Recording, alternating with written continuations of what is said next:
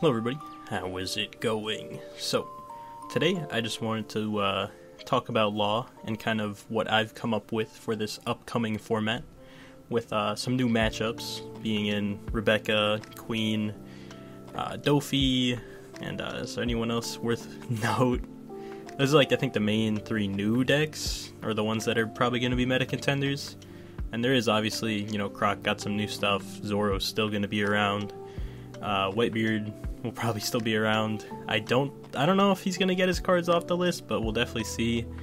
But yeah, I just wanted to quickly discuss kind of what I think cards that you can't change in this deck. They're always, this is the core of Law. I don't think you'll ever change these cards, and then we just have to kind of fill in the spots of cards that we think will be good into the new matchups of the format. So obviously for Otama, this card is just a 2k counter that is also just a removal spell.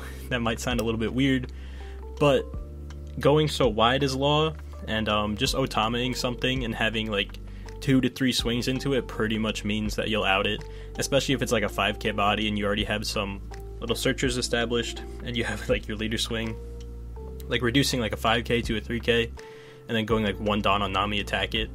They're kind of forced to let that go because you have your leader swing and you'll probably have a Zoro swing. So Otama is very, very good. Nami, we can't cut this card down. She finds half of our pieces and is a very proactive play early on, not having to tap her, so you don't have to worry about losing a body unless you're playing against Rebecca, but we'll discuss Rebecca later on. An amount of Zoro, it doesn't have to be 4 rush Zoro, just minimum I'd say is 2.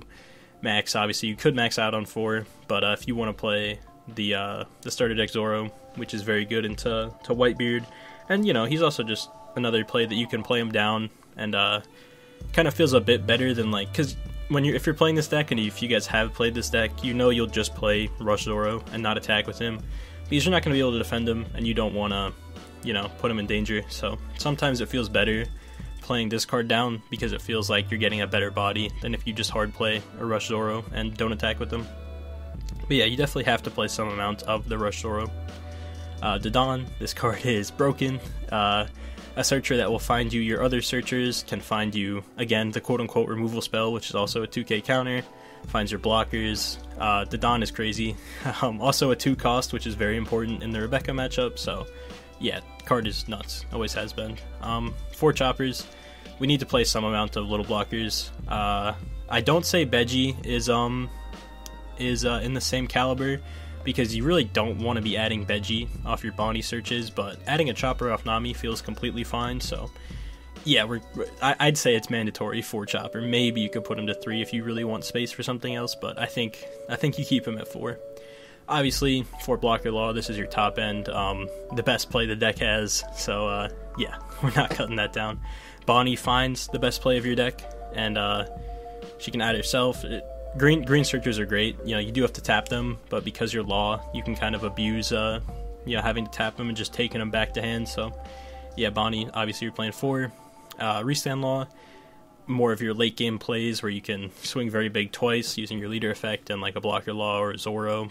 So I almost always play him at 4 because I don't think the other green 5 costs are worth playing over just a 4th one of this. X-Drake is good sometimes, he's very situational. Basil feels way too greedy in this upcoming format, so I wouldn't play any of him. There's probably some other options, but I always go with 4 Restand Law because card has counter and the effect is great, works really well with your leader. And the 1 Red Beam, this card is stupid. It's at 1, we're going to play 1. If it was at more than 1, I don't think I'd play more than 2, honestly, so it being at 1 is fine. Yeah, but this is kind of the core, and I think every Law deck you're going to be playing these cards. But let's go into what I have come up with. Excuse all of my deck lists. So this is kind of what I was working with in going into the next format. Someone pointed out to me in the comment section of I think one of the Law videos that Sanji was a 2-drop. Obviously he's a 2k counter, but he's very good against decks that are not going to hit your life. And yeah, I mean, you don't even have to swing with them. You can literally just play them, take your life, because they're not gonna, or they're gonna try to starve you. So very solid card. Is a 2-drop, which is again very important against Rebecca. If you guys don't know why it's important, it's because for our early plays, we want to go second in that matchup, and we want to play on the even curve, and dropping a 2-drop means that they won't be able to be destroyed for free, basically. Like, they need to be reduced, and is a Rebecca really going to want to use an Orlumbus on a 2-cost to pop it? Probably not, so that's why 2 costs are very strong right now, or at least into that matchup.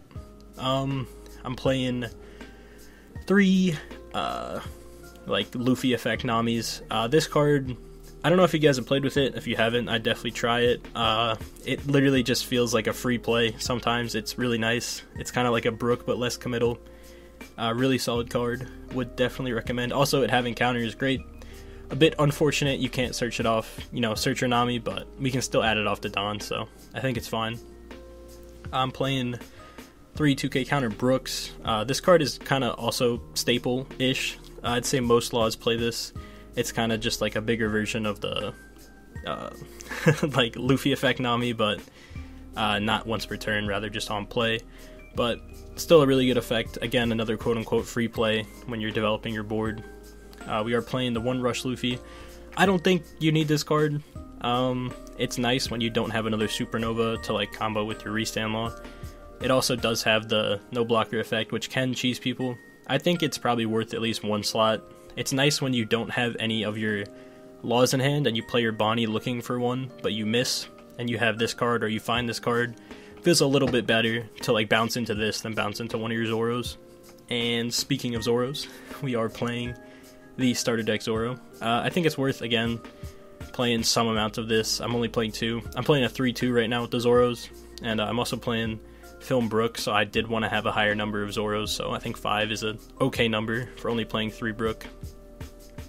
But yeah, again, it feels good dropping this when you don't want to swing with your Zoro, so that's why there's less of him, because a lot of the time you do want to play your Zoro and attack like later on, but for the early game, this is a nice play.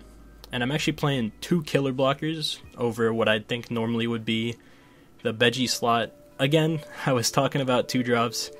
It's very good for Rebecca, but it also kind of fits how I like to play Law, and I know a lot of people play Law a similar way, is that during your turn you'll usually save 1 or 2 extra Dawn for your, like, in case you get hit by a trigger while you're swinging, and then you can just like play a 1-drop and still lead your effect and don't have to worry about it. But if all goes well, and you have Killer on board, and you have an extra Dawn. Before it was fixed by like having a Radical Beam, but it's at 1, so you're not always going to have it, so you can just always put that Dawn on Killer, and then he'll be a block that'll just replace himself in hand, so really nice card. Also having counter is super cool. I talked about it a bit earlier, but we are playing the Film Brook. Another Rebecca tech, I think, is going to be really nice when you can go like, on your going second against Rebecca, you play the Sanji, they can't pop him for free. Then your turn 2, you play Brook into one of your Zoros, and you're still just chilling. They can't pop anything for free, and will kind of help you get into that leader effect very quick, and that is very good. And then the rest is just pretty much from the core, 4 Bonnies, 4 Restand Laws, the 1 Beam. Yeah, this is what I've come up with. If you guys have any ideas for the deck, any interesting tech choices, let me know. I did cut the Film Chopper.